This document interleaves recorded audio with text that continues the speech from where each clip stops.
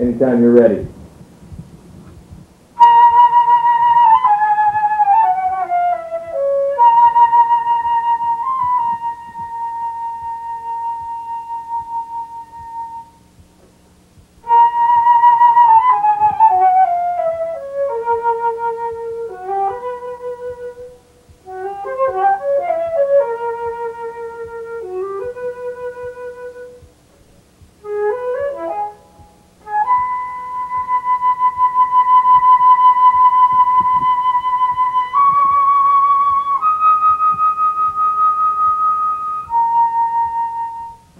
Well, I saw a sign on the highway that said there was an exit to a town called New Harmony, and I started thinking about the Utah parks that we've been to and all the different things that we'd seen, the petroglyphs, for instance, which are absolutely fascinating to me because they're untranslatable, according to what I've read about them, because there is no code for what's being said.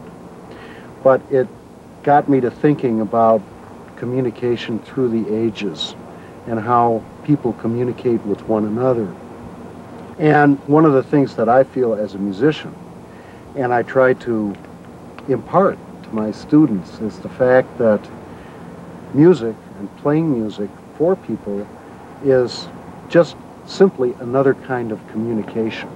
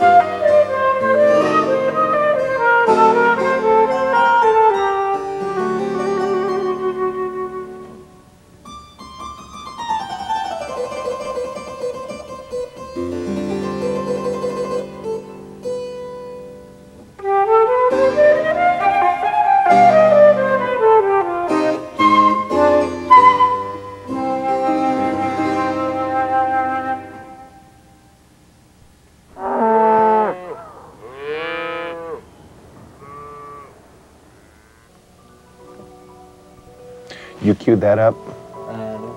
Oh, okay. Let's do it. Once again, it seems like Bach, more than any other Western composer, has a direct link to the universal, to the eternal, to the now. It's like when I think of a piece of Bach's music, it's been